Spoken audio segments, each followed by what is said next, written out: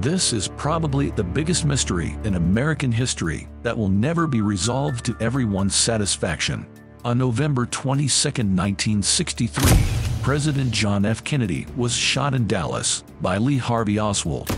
On November 24, 1963, before Oswald could stand trial, Oswald was fatally shot by nightclub owner Jack Ruby.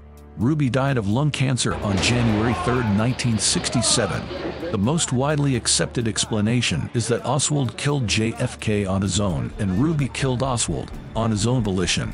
However, there are still a significant number of professional historians, along with many amateurs, who do not agree with this explanation, and since Kennedy's death, numerous alternative explanations have been brought forward by historians and amateurs. Given that significant new evidence is unlikely to appear, a firm consensus will probably never be reached.